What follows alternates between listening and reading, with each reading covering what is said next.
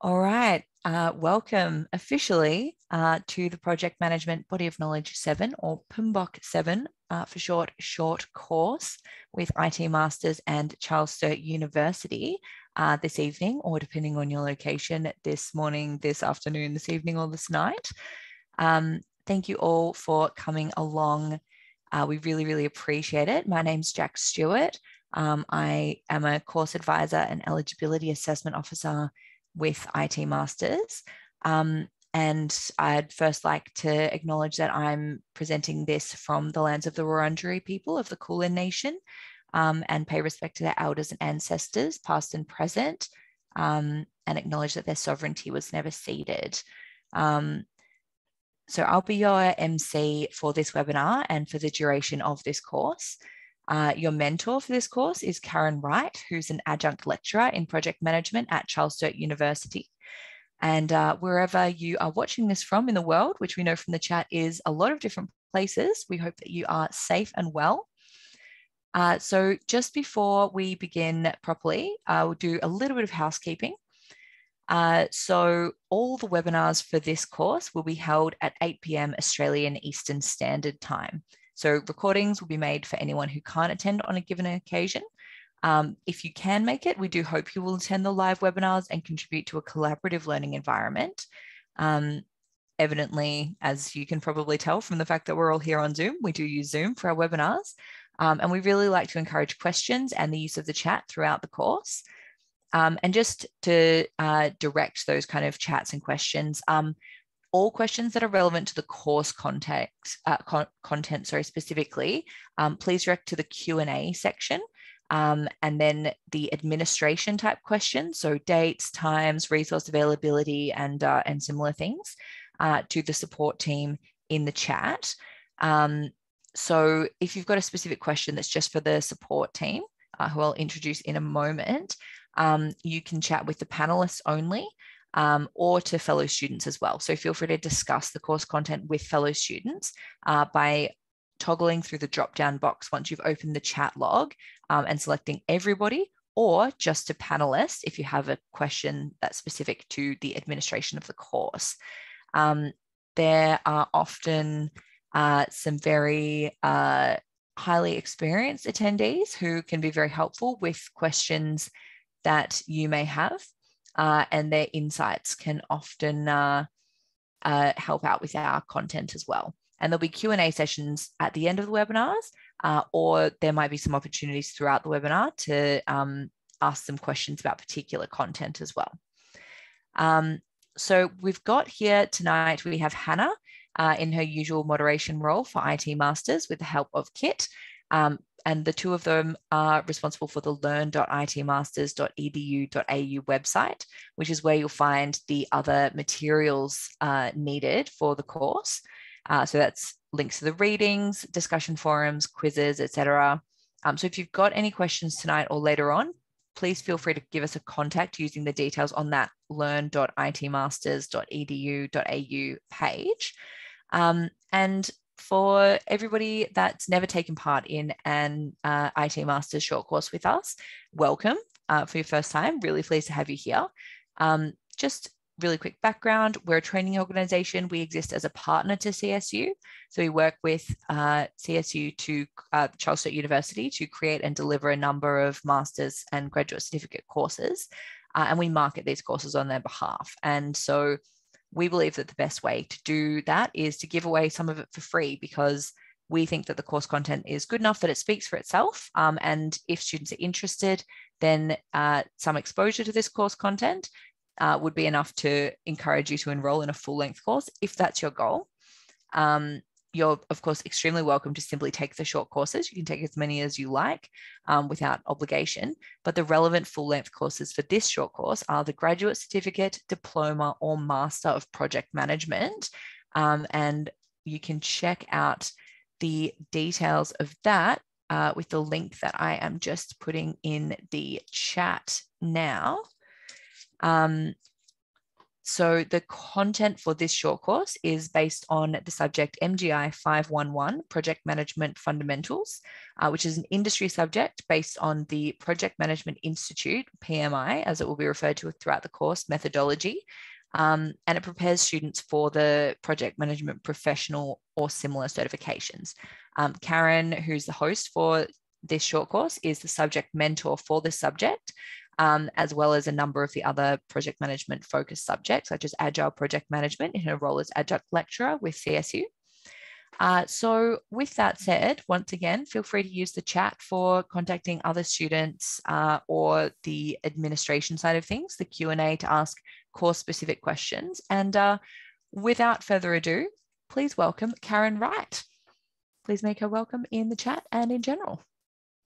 Thank you, Jack, and thank you, everyone. Great to see so many of you this evening from all around the world. In fact, it's wonderful. So as Jack said, I work at IT Masters, lecturing in lots of the project management subjects. Tonight's short course, it's going to go for 4 weeks, so I'm going to occupy your Thursday nights in June a fair bit.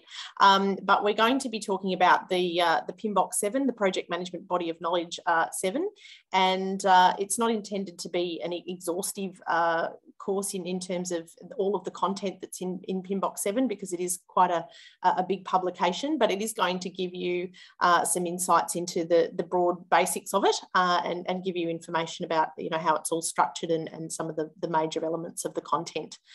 So without further ado, I will get into that. The first thing though that I would like to know, and we're going to run a poll this evening, is whether or not you have any level of familiarity with the past editions of the Project Management Body of Knowledge. So for those of you who aren't familiar with the box at all, the Project Management Body of Knowledge is published by the Project Management Institute, which is a global professional body of project managers.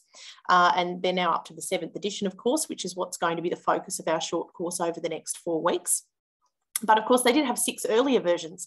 And so I'm really keen to know whether or not you're doing this course as a bit of a bridging course to find out a bit more about PMBOK 7 with a good foundational knowledge already of 6 or earlier, or whether you're brand new to project management and you've never picked up the BOK before. And it looks fairly even at this stage. Our poll's saying about 40% of you are familiar with BOK 6 or earlier, and about 60% of you brand new to project management and have not looked at the box before. So that's really great to know. Thanks, guys, for letting me know about that. That just helps me to work out, where to pitch it in terms of the knowledge for you guys. So for those of you who have never picked up a BOK before, as I said, published by the Project Management Institute, it's intended to be a body of knowledge. It's intended to really outline all of the major things that a project manager would need to do in order to be able to perform his or her job effectively. Now, leading up to the release of PMBOK 7, the BOK structure remained fairly consistent across the first 6 editions, and it was made up of knowledge areas, which are areas of knowledge for project managers to have. So integration, scope, scheduling, cost or budget, quality, resources, communications, risk, procurement, and stakeholders. Stakeholders was one that was added in a couple of versions ago of PMBOK. Before that, there were 9 knowledge areas, then there were 10. And the standard for project management really carried forward 5 process groups. So it said, you initiate a project, you plan a project, you execute your project work, you monitor and control your project outputs, and then, at the end you wrap up and you close your project. Now, many of you may be familiar with waterfall or traditional project management, where you kind of plan your whole project up front and then you go ahead and execute your project, and then, at the end, you close it all off. With project management in more recent times, there's been a shift towards more adaptive methods of project management, which means, more agile ways of managing projects, where we don't plan the whole project up front, we just plan a portion of the project, and then we go and execute that and deliver some products and services. And then we continue to replan the next aspect of the project and so on.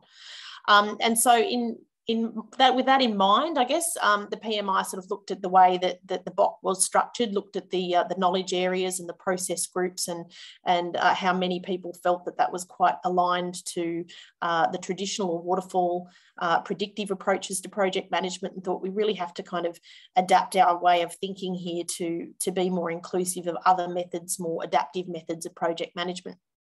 And so from that, the Box 7 was written, and it really is quite different from the ground up.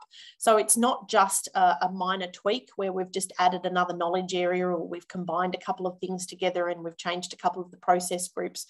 We haven't, of course, we haven't in project management thrown out the knowledge areas and the process groups in terms of the way we run projects, but the BOK has stopped referring to them as knowledge areas and process groups. So we now have the body of knowledge itself and the standard for project management. We still have those sort of two key parts to the BOK, but we are moving away from the process groups and the knowledge areas into a new way of thinking, which is a system for value delivery. And 12 management principles or project management principles. So 12 principles that guide behaviour. And that's going to be the key focus of our webinar this evening. And then across the next 3 weeks, we're going to be talking about what's in the BOK itself, which is the 8 performance domains.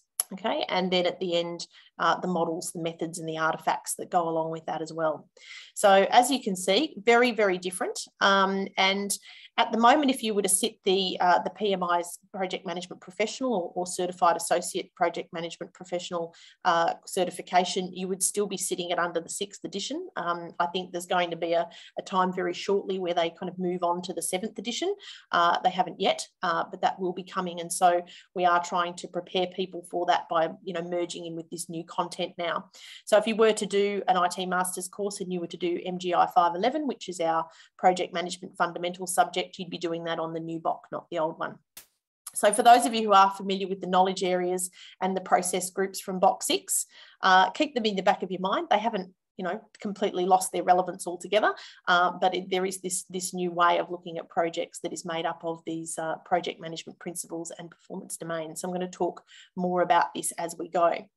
Now, one of the things that you may be interested in doing either throughout or after the webinar tonight or throughout the short course is getting yourselves a copy of the Project Management Body of Knowledge 7th edition. I'm not here to promote or advertise PMI products by any stretch, but there are options available to you. You can just go to a bookshop and buy the Project Management Body of Knowledge. They are selling the 7th edition now. It's been on the market since August last year, so there's plenty of copies available. However, the PMI do offer a free soft copy of the BOK when you join up as a member. So it may be worth going to their website, which is pmi.org, and having a look at the membership options there, and that way you get a free copy of the BOK when you join. It's a soft copy and it's password protected, but at least then when you do that, you're not having to go and buy an additional textbook. So that's our poll results in there about who knows about the BOK and whatnot. We'll go further into depth now and have a look at what these performance domains and what these behaviours are, these principles that guide behaviour. Brilliant, Karen. Sorry, just one moment with those poll results. Since we've seen now that, about a little bit less than half of the participants are familiar with the previous editions and such. Just wanted to drop in again, just a tiny little bit of housekeeping. Reminder that if you've got administrative questions, such as accessing the materials of the course on learn.itmasters.edu.au or any other similar questions about the way that the course is delivered, not the course itself, please direct those to the panelists section, hosts and panelists section in the chat. And if you've got questions specifically for Karen about the course content, that's the material that you should be putting in the Q&A section of the chat. Thanks, everyone. Excellent, thank you. So so we're going to cover the 12 principles that guide behaviour in tonight's webinar. And then, of course, they very closely align with the project performance domains. There are 8 of those. Okay, so we're going to cut those into 2 sections. We're going to do next week 4 of those, and then the following week the other 4. So over 2 weeks we'll cover the total of 8 performance domains, and then we're going to spend the last week talking about how we tailor our projects, because all projects are a temporary endeavour. We undertake them in order to create a unique product, service or result. So I guess there's 2 main parts to that definition. One is that they're temporary, so they have a definite beginning and a definite end. And the other part is that they create a unique product, service or result, which is a one-off outcome, not to be repeated. And so as a result of that, there's certain things that we're going to do as part of running our project, and those things are going to depend on our approach to our project. As I discussed before, there's different ways of approaching projects. We can have a predictive approach, which is where we're going to plan everything up front and then go and deliver our project and then close it off. Or there's more sort of agile approaches that require you to plan only portions of your project and then, deliver that portion and then sort of build on that minimum viable product as the project progresses. So depending on your approach might be, how you work it might, you might decide to use different models, different methods, different artifacts. And so there's a whole third section of the BOK that's dedicated to tailoring.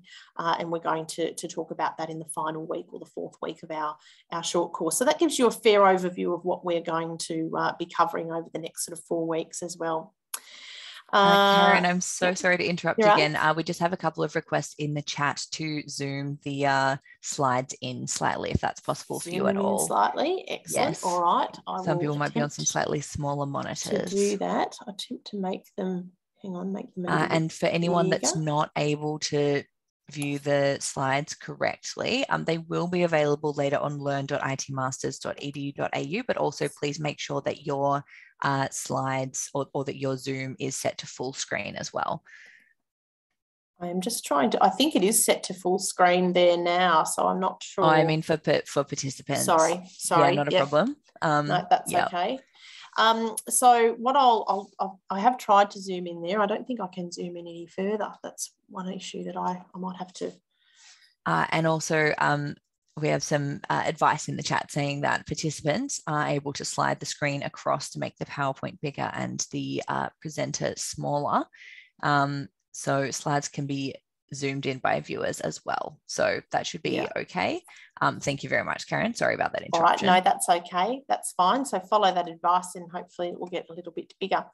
Okay, so we are going to go through these in great detail anyway. So that was, I guess, a bit of a cover slide for you. And then we're going to go through each of these in a lot of detail. So as I said, over the next couple of weeks, we're going to be doing the performance domains, but tonight I'm going to cover each of these 12 principles that guide behaviour in lots and lots of detail. So you're going to know them in and out by the end of this evening.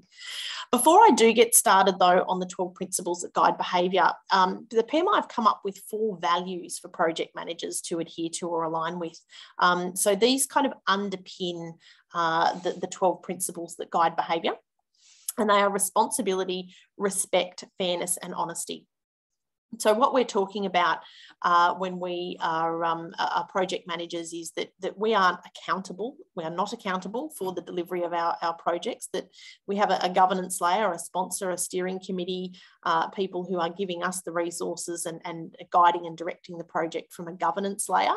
So they're accountable for the project delivery because they're the people who are going to make decisions. So for example, if I'm running my project and an opportunity comes up and I want to go and take advantage of that, and I go and ask my sponsor for another $40,000 in 3 months to be able to take this extra work on, and they say no, they're accountable for having made that decision, not me, because that's their role, not my role. And so responsibility though is what the project manager does. So the responsibility of the project manager is to lead the project team, to provide advice and information to the sponsor or to the governance layer of the project, depending on, and you'll hear me say things like sponsor, steering committee. Really what I'm talking about is the governance layer for the project there, so the person who sits above the project manager. The term or the name of the person or the name of the role will vary according to the method that you use and your school of thought on project management. But so we're responsible for the project. So we take the resources that are given to us by that governance layer, and it's our responsibility to lead the project team and produce those project outputs or produce those project deliverables. So we are responsible, and of course we have to take responsibility as project managers. We have to act respectfully towards our project team, respectfully in terms of the resources that we're using, respectful of the project environment, both internal and external. Acting with fairness as well. So we are leading a team of people, and as a result of that, we do have to act fairly and make sure that we're ethical in all of our dealings with other people, and honesty, of course, as well. So that sort of comes down to ethical dealing, and partly as well, and just making sure that we are honest, that we're approachable people. And these 4 values really underpin these next 12 principles that I'm going to talk about, which guide the behaviour of a project manager. So let's get into those. First of all, where the values and the principles lie within the BOK itself is in the first part of the BOK called the standard. So as I said before, there are 3 sections. The last section is to do with tailoring, the models, the methods and the artefacts. The middle section is the performance domains, or the guide. They call it the guide to the body of knowledge. The first part, though, where the values are and the principles that guide behaviour, is called the standard to project management. So the standard provides a basis for understanding project management and how it enables project outcomes. So basically what we're saying in the standard is that a project is something that we're going to do on a temporary basis in order to create a unique product, service or result, and that we can apply these values and we can apply these principles that guide behaviour regardless of the kind of project we're operating, regardless of its location, its industry, its size, or the delivery approach that we're taking to the project. That the standard is the standard and it can apply to any project anywhere. So what the standard says is that there is more than one way of delivering projects, and that there is no one best way. That what we're saying is that in some cases that those predictive or traditional approaches to project management, where we plan the whole lot up front and then we go on and deliver the project, is suitable in some situations. And yet there are other types of projects where a more adaptive or agile approach is better, where we only plan portions of the project that we need to plan, and then we go and deliver those parts of the project and build a minimum viable product that we can then keep building on and growing as the project progresses. And then of course there's hybrid methods as well, which is a little bit of this and a little bit of that. It's where organisations say, here at XYZ Corporation, we deal with these kinds of projects, and we're going to take these bits of the predictive or the traditional approach to project management, and we're going to use them, and then we're going to take these bits of the adaptive or the agile methods of managing projects, and we're going to apply them. So we end up with kind of a best of breed kind of mixed together or hybrid combination of project management approaches. And we answer questions about our projects like, how's the project going to be governed? What's the project management environment like? And what's the relationship between the project and the product? And by thinking through the answers to those questions, we can decide what is the best way for us to manage our project. But the standard applies regardless to any kind of project, as I said before, regardless of its size, its location, or its industry. The other thing that's in the standard is some key terms and concepts that might be really useful for you to learn. Project management, unfortunately, for those of you who've been around project management for a while, you would be very familiar with the terms and concepts that you come across on a day-to-day basis. But for those of you who mentioned in the poll that you've never come across the BOK before and you're brand new to project management, then you might find that project management is fairly dense and thick and heavy in terms of new terms and concepts to wrap your head around. We're not going to try and cover all of them in our webinars, but if you do end up getting yourselves a copy of the BOK, do swing by the terms and concepts pages and have a good look through as to the meaning of some of these terms, which you may or may not have heard before. But the main ones we're going to be focusing on is the fact that a project is a temporary endeavour that's undertaken in order to create that unique product, service or result. So it has a beginning and an end, and it creates something brand new. And project management is the application of skills, tools and techniques to be able to bring a project to fruition. So it's the responsibility of taking the resources, the time, the money that's entrusted to us by our governance layer within our organisation, and leading a project team to turn out that unique product, service or result. So some more key terms and concepts there for you to have a bit of a think about and just work your way through as you go with those. Some of them, as I said, might be really new to you. Others, you might have heard before in other business contexts, or if you've been around project management before, no doubt you would have heard a lot of them. The other one I want to focus on this page is this thing called the system for value delivery. Now, obviously, I can't read everything that's in the chat box while I'm talking, but I did see someone ask a question about that via the chat box earlier. So the system for value delivery is basically all of the different projects that are programs and portfolios that are going on in an organisation in order to move it from point A to point B. So when you think about a project at its core and at its essence, it's really just a vehicle for change. It's a way to get us from where we are today, which is a place where we don't want to be. We've either got no opportunity, or we've got a problem that we need to solve, or, you know, we're falling behind the competition, whatever it is that's driving the organisation to do the project. And then, you know, in the future, we've got this sort of to be desired state where we want to get to, where our problem is solved and where we have, you know, great things happening in our organisation. And that should really be aligned to the organisation's strategic objectives. So the project just simply takes us from where we are today to where we want to be, and that's value delivery. Okay, so the system for value delivery is how all of those different projects and programs within an organisation all work together to drive the organisation towards its strategic objectives. Okay. So that's it in a nutshell there. That's taken straight out of the book there. But the projects themselves, individual projects that are running, and then you've got 2 or more projects that might have some common ground that you might deliver as a program. So generally the rule with a program is if you've got 2 projects and you can put them together and achieve a greater result from putting them together than what you would get if you delivered them standalone, then it makes sense to make a program of work out of it. So for example, if I were building 2 houses side by side, you know, I might decide to award the painting contract to the same contractor so that they can go and paint, you know, 2 houses at once instead of, you know, doing them separately, and then I might save some money. All right. So just an example of how you can join projects together sometimes and achieve a greater outcome than if they were to be delivered separately. And then of course, portfolios are all the projects and programs that are being undertaken in that part of the organisation.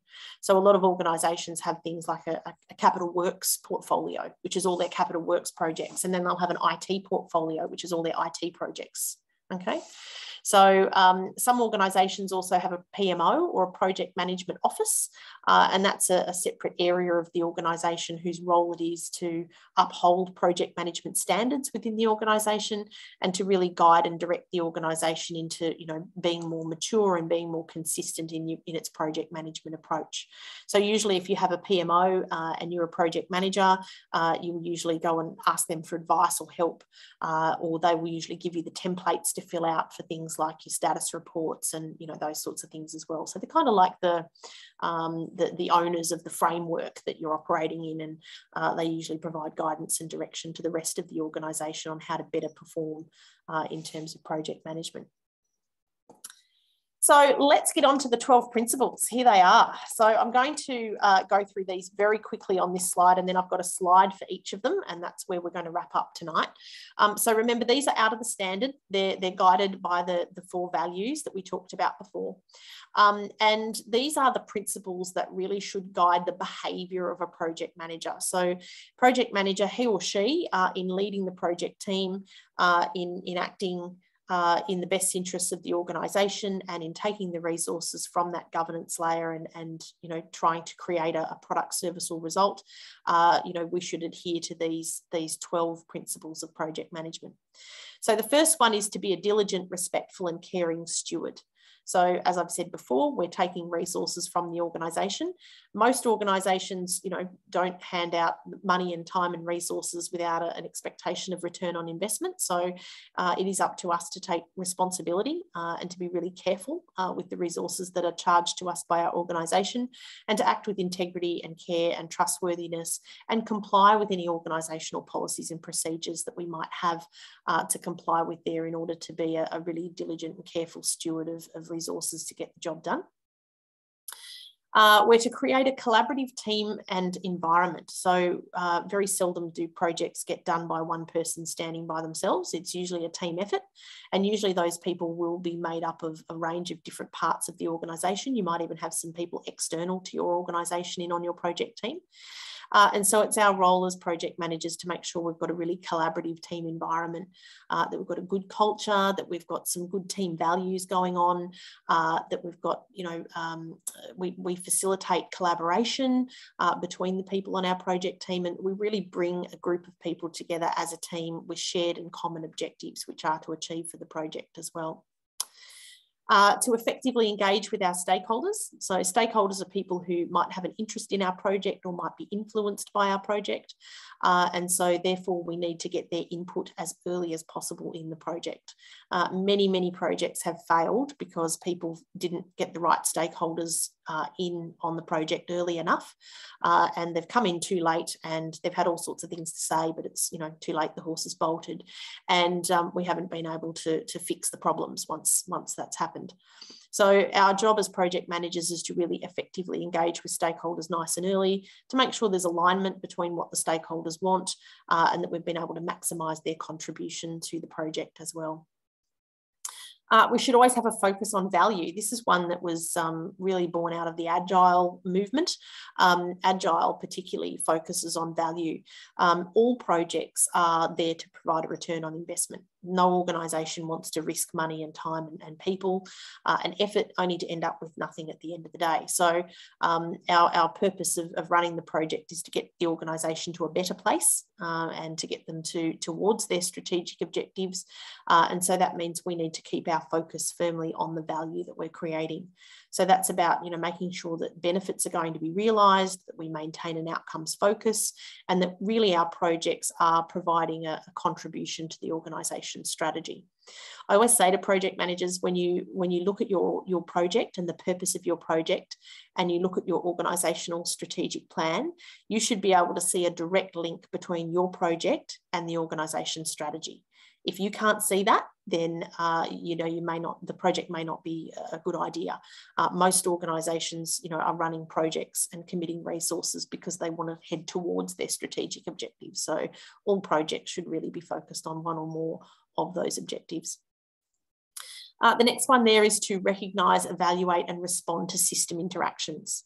So projects operate in an internal environment, but there's also an external environment, and there's lots and lots of different factors that are at play. At any one time, we've got lots of things going on, and you know, we need to be able to respond to our environment. We need to be able to synergise different things together to be able to produce an outcome, and we're dealing with a very, very dynamic business environment at all times as well.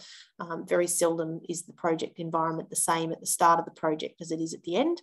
Most of the time on a 6-month, 12-month, 2-year project, you know, lots and lots of changes are going to happen during the life of the project, and we have to have the ability to respond to those changes as they happen and keep our project on track. Demonstrate leadership behaviours is the next one. So, you know, one of the earlier ones there talked about the project team and the project environment. We have to be able to demonstrate that we can lead a project team, which means exhibiting leadership behaviour. Now, project management is more than just allocating people to jobs and allocating resources to jobs. We need to be able to exert social influence. Half the time when you're running a project, you don't actually have any legitimate power over the people that are on your project team. You might be a project manager who's a manager, but you know, some of the people working on your project team don't actually work for you. And so, you know, you need to be able to lead people, and you need to be able to get people to do what you want them to do, not because you've told them, but because they want to do it for you. And so that requires good communication skills, the ability to negotiate and facilitate, and of course, good conflict resolution skills as well. So sometimes within the project team, there'll be conflict. Sometimes between your project team and another person's project team, there might be conflict. You've got to be able to, you know, get in there and resolve that. To tailor based on context. So as we've talked about before, there is no one best way to manage projects, and that depending on the type of project you're running, the type of product you're creating, you know, there might be different ways that you would go about your project. Now, the standard is the standard regardless of the type of project, but there are things that we can tailor. Okay, so we tailor things to suit the situation. So this means getting the right approach and the right mix of things happening in our project to optimize project success. So we might be running a project, for example, that works really, really well with an agile approach, or we might be, you know, running a project where waterfall or traditional project management might be more appropriate because the customer wants to know what they're going to get before we start. Okay, so that's a matter of, you know, it's horses for courses is what that one's saying there. That we need to build quality into processes and deliverables. Now, back when I learned project management many, many moons ago, that if you could manage a project to scope, to schedule and to budget, you were doing a pretty good job. These days, it's a bit more complex than that. They expect a bit more of us. And that is that we are expected to deliver a quality fit for purpose outcome, a product that actually conforms and performs and satisfies. It's a tall order. And so we need to make sure we are building quality into our processes and our deliverables, because if we don't end up delivering a quality outcome, the rest of it's wasted. All the money's wasted, all the time's wasted, all the people's effort's wasted. So we do need to make sure that we are building a quality product, service or result. The next one there is to navigate complexity. So most organisations are pretty complex beasts. We do have technology, we have people, and we have processes, and all of those elements need to be able to come together. But in addition to coming together, we need to be able to keep all of that on track at the same time. I did see a coffee mug recently that said project manager, manager of projects, and the other definition of that was herder of wet cats. I think that's about right. You do have to be able to navigate some pretty complex situations and to be able to bring all of the different elements together. People that don't necessarily agree, processes that don't necessarily align, technology that doesn't necessarily talk to the other pieces of technology that you need it to be able to talk to. So we do have to be able to meet those challenges, navigate around that, find workarounds, find balances, find ways of dealing with these problems. We also need to be able to optimise risk responses, which is dealing with those uncertain events that might impact on our project objectives. So risk can have a dual nature in project management. So sometimes we have negative risks, which are threats, things that might come and stop us from being able to achieve our objectives, and we can also have positive things too that might happen, such as opportunities that we want to take advantage of as well. We need to be able to embrace adaptability and resilience, because we are working in such a dynamic project environment most of the time. We do need that flexibility, that resilience, and that adaptability to be able to navigate the waters and to be able to chart a new course in the event that things go wrong, and basically respond to setbacks, because there will be setbacks. And the last one there is to enable change to achieve the envisioned future state. So we are moving from point A to point B here. We are going from a place where we don't want to be, and we're trying to take the organisation, its people, its technology and its processes towards a future desired to be state. And in order to do that, we need to be able to motivate people. So that's motivating people, being a change manager or a change champion, and really trying to influence people as well. All right, excellent. So let me move into each of these in a bit more detail. These are straight out of the box. So as I said, I have sort of made these available to you so that you can see them. This is what was on that first slide that people were asking me to zoom in on. Brilliant, so, Karen. I was just going to say, do you reckon we have a moment for some question answering here? Would you like to move ahead with the content and do all questions at the end? I'm happy to have some questions now if you like. Yep. Great, we can do them. Yep. So we will work through some of the other questions, just for people that have asked questions in the Q&A. I think that there's one that seems quite relevant is, what are the differences between project management and product management, similarly to product manager and project manager? Okay, so product management is more around the actual product that's being created. So product management has a more of a focus on, I'm going to create this product, say this laptop or this bag or this folder, and we're going to produce multiple ones of those. So it's really about getting the product right so that we can replicate it over and over, whereas project management is about creating something that's going to be a unique or a one-off outcome. Brilliant, thank you. And another one that we have is, who determines what methodology works best for the organisation? Is the PMO the final authority, or can the project manager decide for the team the best way to deliver the outcomes? So it would be the governance layer that would make the ultimate final decision. So if we have a sponsor or a steering committee, normally, if I go into an organisation as a consultant and they have a PMO, they would say, this is our methodology, and it might be a hybrid methodology, or it might be an agile or whatever. And I could say to them, look, I really want I really think this approach might be best. And it would be up to the sponsor or the steering committee. Ultimately, they're accountable for the delivery of the project, so they're the final say on all decisions. Great. And maybe one further question for now, because I think it leads quite well into what you're about to discuss in just a second.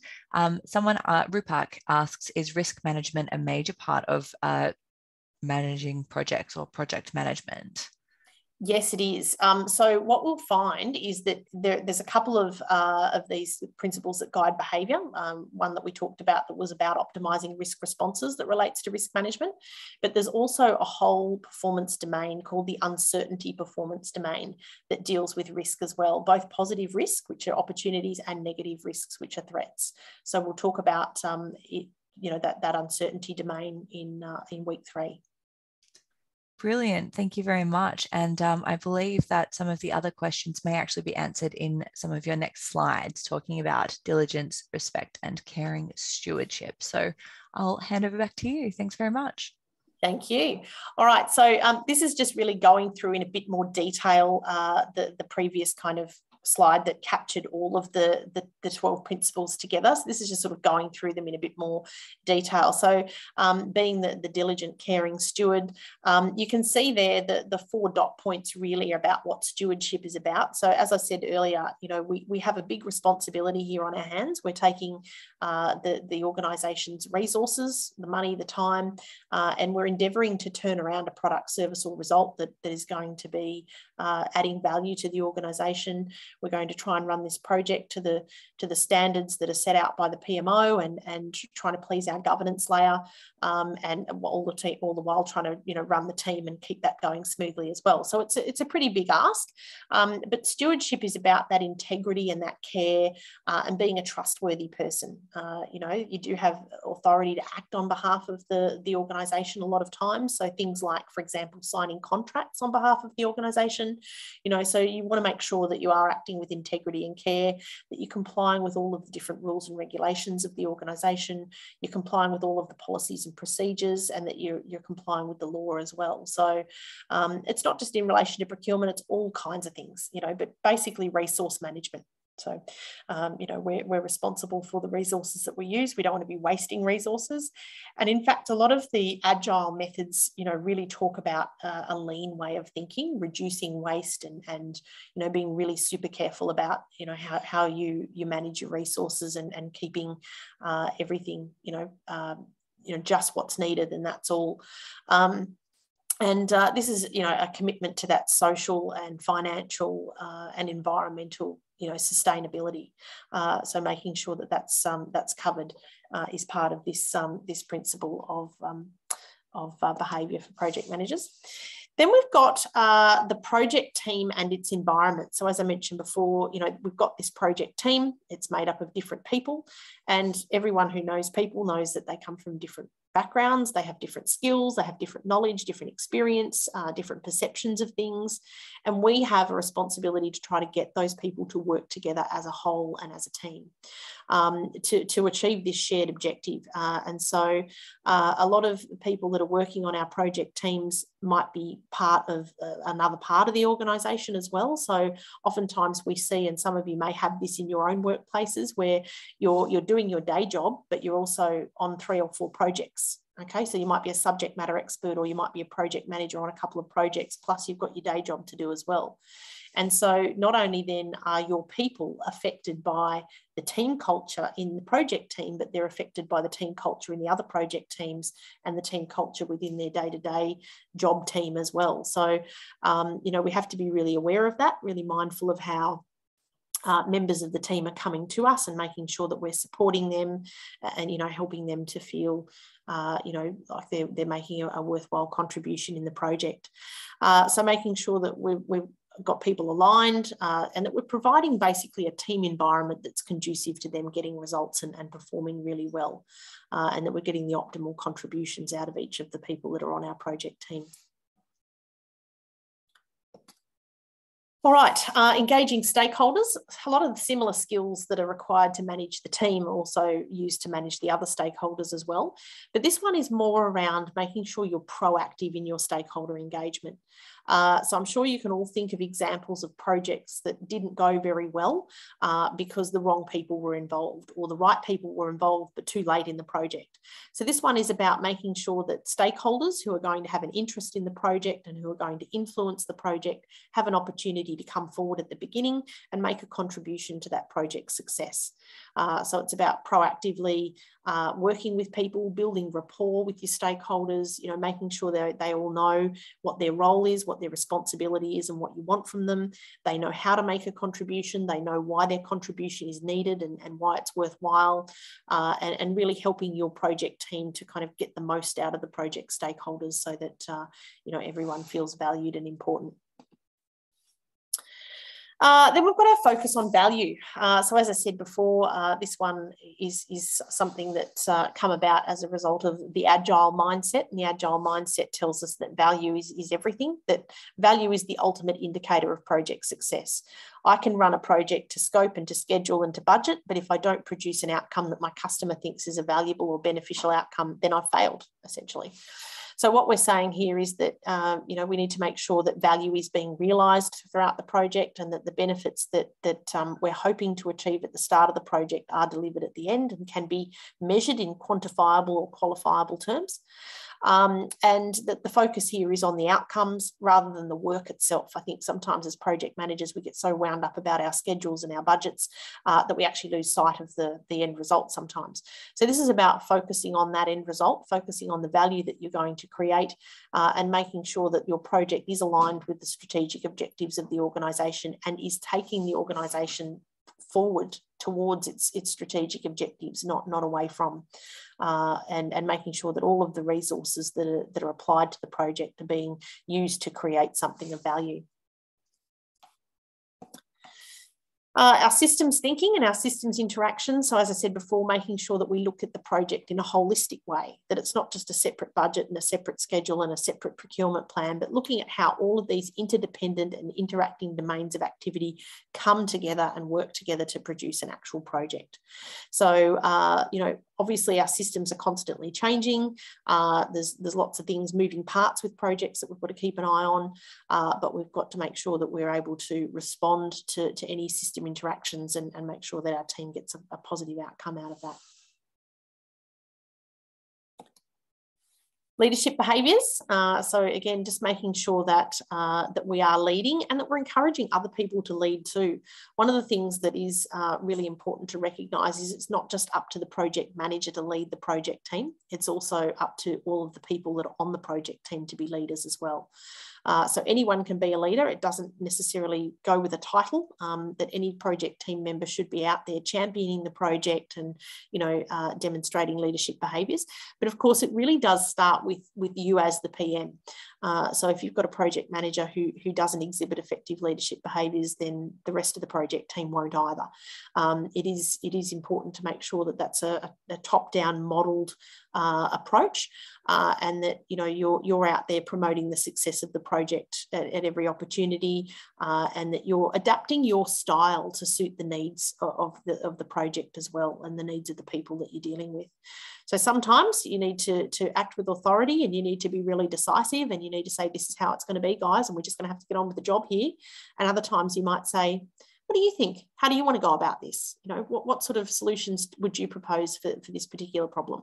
And so it is a matter of choosing the right approach at the right time for the right people that you're trying to lead, and again, trying to get that social influence happening on your project so that, you know, people feel as though that they can go to you for their support needs and go to you for, you know, when they're needing help with their performance, or you know, they're having issues with their motivation and things like that.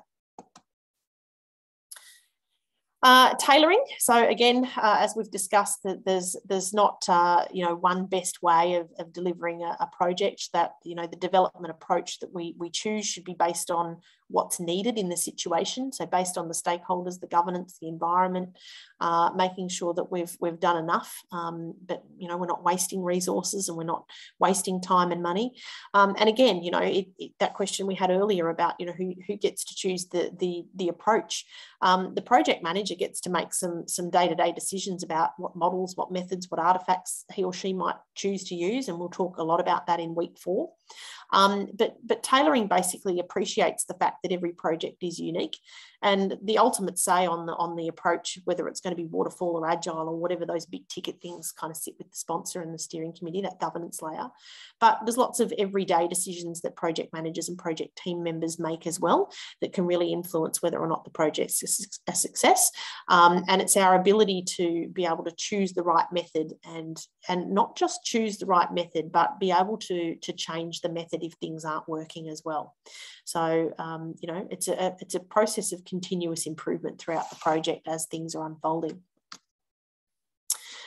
Building quality in, so having that focus on quality, making sure our deliverables that we turn out are, you know, performing to the expected standard, and that we're focused on, you know, meeting that acceptance criteria that our stakeholders have given us, making sure that, you know, whatever we're doing is appropriate and effective and meets requirements. Navigating complexity, as I said before, making sure all of that people, systems, processes, stuff all works together, and that any problems that you might encounter along the way are dealt with, and, you know, staying vigilant to be able to, you know, identify potential hazards ahead and being able to respond to those and work through them, you know, as the project goes on. And risk, we had the question before about where risk fits in. Risk fits in here, of course, in one of our one of our guiding behaviours, but it also fits in the uncertainty performance domain as well. But, you know, we are constantly exposed to risk on projects. There is not a single day that goes by that we don't have an exposure to some kind of new threat or opportunity in the project. So we do need to obviously be very vigilant about that, but we also need to be quite prepared as well. So we should involve our stakeholders in the risk management approach, and making sure that we've thought of risk responses before the risks actually occur, and be ready to go with cost-effective and appropriate risk responses once we do encounter them. Adaptability and resiliency, obviously being able to encounter setbacks and not lose momentum. We've got to be able to keep the project team humming along, and sometimes that can be a bit of a challenge when we do have setbacks and things happen. We've got to be able to absorb the impact of those and make some changes and keep the project moving in a forward direction. And that's that focus on outcomes rather than you know, the work that has to be done as well. And change management, I did see a question there before, and in relation to being a good change manager, you do have to have good change management skills to be a project manager. You are helping people to achieve a future state, and as a result of that, some people don't like change. They resist change, they're scared of change, they're suffering from change fatigue. All of those sorts of things can happen, and so, you know, if you're going to try to get people to change, you've got to overcome all of that. You've got to try to motivate people to want to change, and that can be quite tricky, particularly in the modern business environment. So that's one of the things that we've got to keep in our mind, and one of our desired behaviours that we've got to keep in our kit bag as we go through the project. So that's it for my presentation. I'll hand back to Jack because you might have some more questions. Do we, Kit or Jack? Have we got more questions? We do. Just a couple of quick sort of housekeeping type questions as well. We will have 3 more of these courses at the same time each week for the next 3 weeks. So that's 8 p.m. Australian Eastern Standard Time, or wherever that is equivalent to in your time zone. They'll all be uploaded online. They will be uploaded to YouTube as well as accessible via the learn.itmasters.edu.au page that you can all log into with your logins for this course. We do have a fair few questions in the chat. Some of them may be a little bit specific for some of this, but we'll see how we go getting through each of them. So quick, here's one that's more, you know, sort of straight up and down. With PMBOK 7, is classroom training a prerequisite for the exam? No, I don't. Well, at the moment, the exam is still on PMBOK 6. So I imagine that PMI have plans to change the content of the exam to reflect the 7 content, but that hasn't been done yet. But it can be done as an online exam now. So that's something that happened during COVID. COVID's given us something good. No need to turn up at a testing centre for 2 hours and do a multiple choice exam anymore. That is handy. Yeah, absolutely. So we are also asking if is the artifact that you've mentioned similar to artifacts used with agile methodology? Yeah, exactly the same thing. So an artifact is an output of the project. So, for example, if I produce a Gantt chart or a schedule, that's an artifact. If I, produce I prepare a contract or something, that's an artifact. So artifacts are things that we're creating that aren't the product, service, or result themselves, but are byproducts of having completed the project. Great. Okay. Greg asks, how do you identify that putting two projects together will deliver value? So one of the things to be really careful about before we decide to just go and slap any two projects together is that we are going to achieve a greater benefit by doing so than what we would if we delivered them separately. So think of it as like the sum of the whole is greater than the sum of its parts. Because when we do decide to run a program and put two projects together and run it as a program, we are adding an extra layer of governance there. So instead of just having a project manager for project A and a project manager for project B, we then have a program manager that sits over the top of that as well. And instead of just having a steering committee and a sponsor for project A and project B, we've got a program steering committee as well. So it does add complexity. You would want to be saving money or saving time or, creating some sort of other major gain for the organisation before you start putting those sorts of projects together to make programs. Great. Very quick question. Will you be discussing project management tools at any point throughout the short course? Yes. So week 4. So we've done the 12 principles that guide behaviour. The next 2 weeks, we're going to focus on the 8 performance domains. So I'll cover 4 in the first week, next week, then 4 in that week number 3. And then the last week, we're going to be talking about tailoring, and we're going to be talking about models, methods, and artifacts and tools as part of that as well. Great. Okay. How do you know that you've met the quality outcome? So we set the quality outcomes up at the beginning of the project. So that's something that the stakeholders will tell us. They'll tell us the acceptance criteria or the quality requirements that they want us to achieve. So whether you're doing agile and you're just doing a section, you might just at the start of your iteration just define the quality requirements and then go and deliver them, and then at the end you measure to see whether or not you've achieved them. Whereas if you're doing a predictive or waterfall project, you'd set the quality criteria for the whole project, and then you'd go and deliver the project, and then you do your measurements to make sure that you've met your quality requirements at the end. Brilliant. And just a note for everyone, we are closing the Q&A section now, as we only have a limited amount of time and a few questions to kind of get through. Thank you, Kit, as well. So another question is, what is the difference? And I believe you went into this very slightly at the beginning of the course. Just briefly, what's the difference between agile and traditional project management? Yep. So traditional project management or waterfall or predictive project management means that what we're going to do is we're going to plan the whole project first. So think of something like a house build, right? So we go to council, we get our plans, we get approval, and we, do the slab and the trusses and frames, and then we get the house to lock up stage. But we don't actually start anything until we've planned the whole thing. So we can't just go to the council and say, look, I'm going to build a house and I don't really know what it's going to look like, but let me get started and I'll let you know. So we go in and we make sure everything's planned to the nth degree, and then we get started on the project. So that's waterfall project. So it's traditional, and it's the approach that most project managers, 60s, 1970s, 1980s, 1990s kind of did.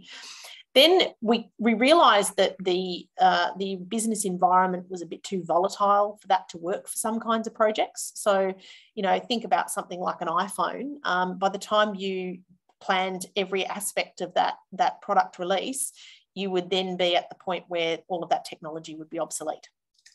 So the idea is there that you're going to design a little bit, make a little bit, then go and design a little bit more, and then go and make a little bit more, and then go and design a little bit more after that and make a little bit more. So agile is, it's not make it up as you go along. Please don't think that, but it is an approach where you're creating a minimum viable product, and then you're adding on to that with different features and functions and evolving a product to fruition rather than planning everything from the beginning. Great. Okay. So we've got another one. saying, how do you ensure the human aspect of these principles, for example, the change or a change in the person responsible for the particular project may lead to change in how the project is perceived? A little bit more of a nebulous question there. Yeah. So it is a bit of a behavioural thing. And this is where change management skills can come in, because it teaches you about human behaviour and why people might resist change, and why people might be fearful of it or fatigued by it, or, so one of the things about project management is that, there are the sort of the technical skills, being able to develop a schedule and a budget and a procurement plan and a risk management plan, all of those sorts of things that traditionally project managers do. But there is a softer skill side of this as well, and that is that leadership behaviours, communication, negotiation, conflict resolution. That's equally, if not more important, because you can learn how to do a Gantt chart and you can learn how to do a budget, but unless you can learn how to be an effective leader, you won't get a project off the ground.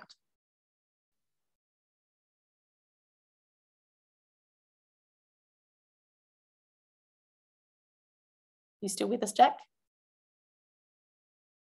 Yes, sorry. I was saying that was okay. a fantastic answer and I had myself muted. That's all right. We've got I thought I'm going to have to drive this thing from now on. Don't worry, I'm still behind the wheel. So we've got two. I'll read one and then the other out that go together quite well.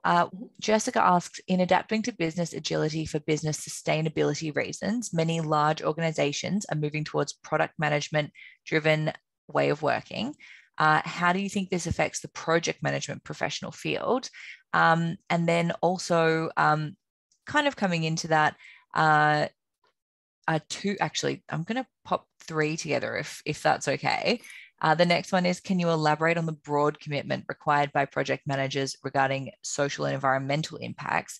And then finally, expectation management comes up a lot when considering stakeholder management, in my experience, and where does this fit? So basically about the, going around the sort of defining of the project management professional field and managing the expectations and stakeholders all together. Is it okay to answer those three questions together? I started I'll do my best. asking and then I was like, oh, this actually might be a bit much. No, that's okay. I'll do my best. So one of the things that we see in project management is a lot of evolution. So you can see here that the PMBOK has been completely rewritten for 7 than it was for 6. And that's an acknowledgement that these elements of the business environment, whether it's product management, change management, project management, continuous improvement, whatever you're talking about, these things all come together in the end. It's really kind of another string to the existing bow, if you get what I'm saying. So, eventually all of this will kind of mesh together. What we're talking about here essentially is business improvement. And so product management has a role to play in that. Project management has a role to play in that. Change management has a role to play in that. And as these things mature and progress, we're seeing a blurring of the lines between them, that's for sure. So, that's a good point that's been made there. And how it comes together and how it's balanced and how it's separated and kept in its own domains is going to be something that's going to be discussed a lot, I think, in the future of project management. Where do we fit in versus where all those other elements fit in? And there's going to have to be decisions made by organisations in terms of how they structure themselves to be able to deal with that complexity as well. So the second part of that, Jack, was about the sustainability, was it? Yes, yeah, about the commitment to social and environmental impacts. Can you elaborate on those? We do have to be mindful of that, and some of these principles that guide behaviour talk about that, particularly if you're managing projects in a particular method. So like the lean method, for example, talks about waste minimisation and being really mindful of things like not doing things too early and not wasting your resources, making sure that you're only using just enough to be able to get the job done. And so there is that greater social and environmental awareness now, and we're starting to see, the box responsive to that by putting it in these 12 principles that guide behaviour. So I think we'll just see more of those themes in the coming years. Can I just add there too? One of the assessments for MGI 511 asks students to choose a concept that's emerged in the last 10 years of the modern business environment, and to talk about how project management has been impacted by that event. or that situation or that concept. So it might be something like what you're talking about there, or it could be, you know, just something like COVID, for example. But the student gets to choose their chosen concept and gets to talk about, you know, how project management has been affected and will continue to be affected by, you know, these concepts. Because ultimately, project management is just like everything else; it's affected by the external environment.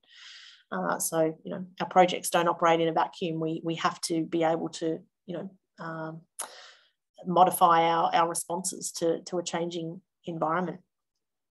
Yeah, absolutely. So yeah, from speaking of changing environments, talking about the process, the change from PMBOK 6 to 7, do you consider the process groups in former PMBOK editions have to be abandoned? I wouldn't say abandoned altogether. You're still doing the processes, whether you do a waterfall project or an agile project. You're still kicking a project off, which is what initiating is. You're still planning, whether you're planning the whole project up front or you're just planning a sprint or an iteration. You're still executing project work, whether you're doing the whole lot or you're doing just the iteration, and you're still monitoring and controlling. You're still keeping an eye on your project and making sure that, you know, it's going according to the budget and the schedule. You're still doing that, you know, for each iteration or for the whole project, and you're still closing off your project and handing over and doing those transition activities. So I wouldn't say that they're obsolete. They're still very much utilised, and I guess PMBOK are just trying to find a way, or the PMI are trying to find a way to kind of weave more of the adaptive stuff in, and I think the BOK was probably unfairly, but associated with waterfall project management, because those 5 process groups seem like the waterfall life cycle. People just automatically assume that PMBOK was waterfall. And you can see that it's not. You can see that you do those 5 process groups even on an agile project. You're just doing them multiple times for each iteration. But they're moving away from that. I wouldn't say it's obsolete, but I would say that there's definitely a shift in the mindset here towards a bit more of a fluid process. Great. Yeah, speaking of that, is there an easy way to merge agile and waterfall type projects and the corresponding methods / reports / resource / work management? An easy way? Probably not. A way, yes. Yeah, so lots of organisations are doing that now. Lots of organisations are hybridising methodologies because they're seeing, because of their product or because of their organisation or their structure or the industry that they're in, they're seeing some real benefits of waterfall project management and being able to predict some of the outcomes, and they're seeing some real benefits in being able to adapt to change and do some of the lean or the Kanban sort of method stuff. And so they're bringing those together and trying to create hybrid methodologies. Lots of organisations are doing that. The benefit is that you get best of both worlds. The downside is that if you've got an organisation that's not quite ready for that in its project management maturity, that can be a bit of an issue trying to teach it and embed it in an organisation without that sort of project management background and maturity. But it can be done. Right. Okay. Excellent. Yes, Hassam asks, how is tailoring an iterative process? So we make some decisions at the beginning of our project about what we're going to do, and we're tailoring to the needs of the project. But we have to be prepared to make changes to that and to tweak that tailoring as we go. So we'll talk about tailoring a lot more in week 4 of the short course. But there are decisions that you might need to make throughout that require you to retailor or tweak your tailoring as you go. Right. Okay. Fantastic. So Tracy's asked, with leadership styles and using a range from collaborative to decisive, how do you ensure you don't come across as inconsistent?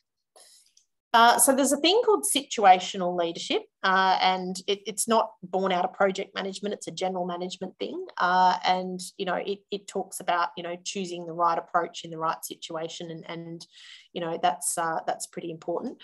Anyone considering a career in project management, I think really needs to have good leadership skills. And so I wouldn't recommend anyone launch a career in project management just having done a project management course. I think a lot of leadership skills are so important, but so overlooked in a lot of formalized project management training that, you know, I'd be looking at taking on some additional courses, even things like being able to run meetings properly.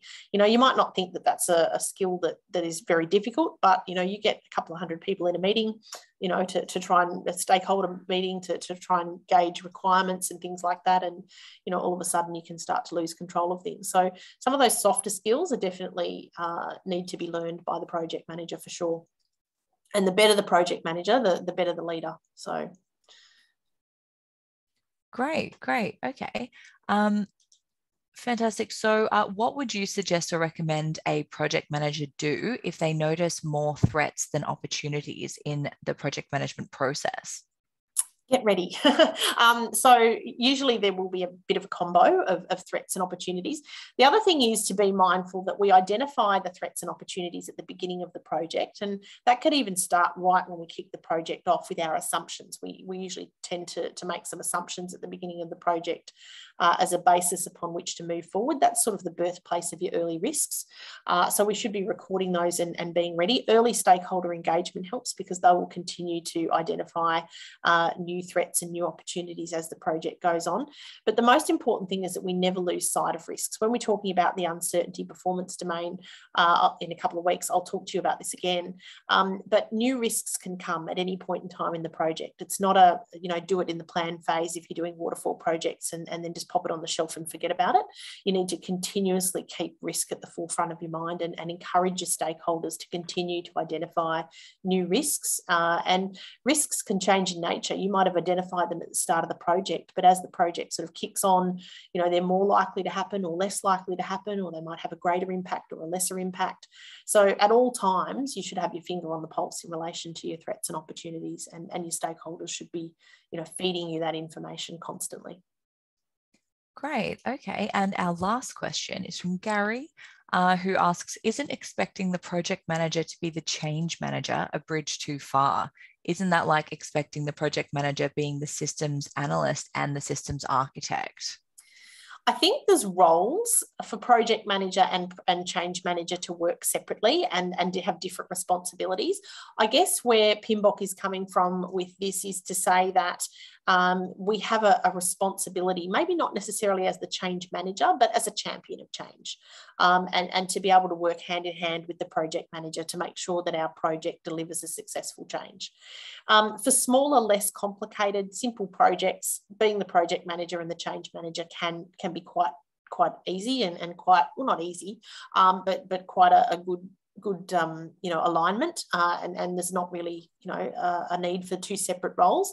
But on some quite big, complex commercial projects, you certainly wouldn't want to be the change manager and the project manager. There should definitely be the two, but you're working together for the same outcome ultimately. Brilliant. All right. Thank you very much, Karen. And now we have reached the end of our questions. Thank you extremely much. Oh dear, very much, Karen, for an extremely interesting and informative session. This was really fantastic. I hope everybody that is viewing it live and also viewing it in recording has enjoyed it and found it informative. For people, just a reminder, all of the webinar materials will be made available as soon as possible, generally within 24 hours, although I believe that the slides for this are already up, and the recordings will be uploaded within 24 hours at learn.itmasters.edu.au. Yeah, thank you everybody for all of your questions and comments that led to anything. If this short course, which, by the way, again, will be continuing for another 3 weeks at 8 p.m. Australian Eastern Standard Time on a Thursday evening. If this course has got you really interested in studying this field in a more kind of comprehensive manner that gets you an official degree or qualifications, IT Masters does offer content that this short course is taken from as part of MGI 511, Project Management Fundamentals, taught by the wonderful Karen as part of the graduate certificate, diploma, or Masters of Project Management. And if you're interested in studying that, feel free to check out whether or not you're eligible to study. I'm going to just drop the eligibility link in the chat now. And you might even speak to me on the phone if you're so lucky to have your eligibility assessed. So thank you very much once again. We'll see you here next week. And yeah, have a lovely week. Stay safe, take care of yourselves, and have a good morning, evening, afternoon, or night, depending on where you are. Thanks, everyone.